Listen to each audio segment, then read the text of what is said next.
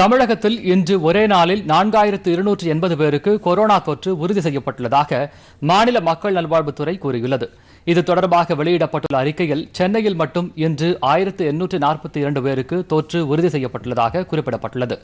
தமிழகத்தில் கொரோனாவால் பாதிக்கப்பட்டவர்களின் மொத்த எண்ணிக்கை 1,07,001 அதிகரித்துள்ளது என்று தெரிவிக்கப்பட்டுள்ளது. இன்று ஒரே நாளில் 2214 பேர் குணமடைந்துள்ள நிலையில் ஒட்டுமொத்தமாக குணமடைந்தவர்களின் எண்ணிக்கை 60,592 உயர்ந்துள்ளது.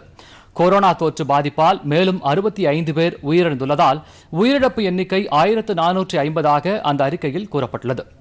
இன்று ஒரே நாளில் செங்கல்பட்டு மாவட்டத்தில் 215 பேருக்கும், காஞ்சிபுரம் மாவட்டத்தில் 134 பேருக்கும், மதுரை மாவட்டத்தில் 352 பேருக்கும், ராமநாதபுரம் மாவட்டத்தில் 149 பேருக்கும், திருவள்ளூர் மாவட்டத்தில் 251 பேருக்கும், திருவண்ணாமலை மாவட்டத்தில் 173 பேருக்கும், விருதுநகர் மாவட்டத்தில் 100 பேருக்கும் இன்று தொற்று பாதிப்பு உறுதி செய்யப்பட்டுள்ளது.